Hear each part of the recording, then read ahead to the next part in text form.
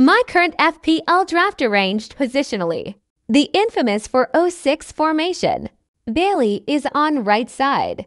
Yeah, you think you can get away with this, RMT.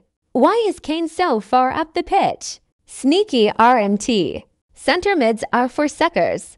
We are being overrun in midfield. Manchester United transfer policy for the past 5 years. I always thought it would be great if they added points for center mid things. Points for passes, tackles, interceptions, key passes, etc. Mildly interesting. Loris Diaz is pretty equal to Ederson Deer, but the latter is 1.0 cheaper.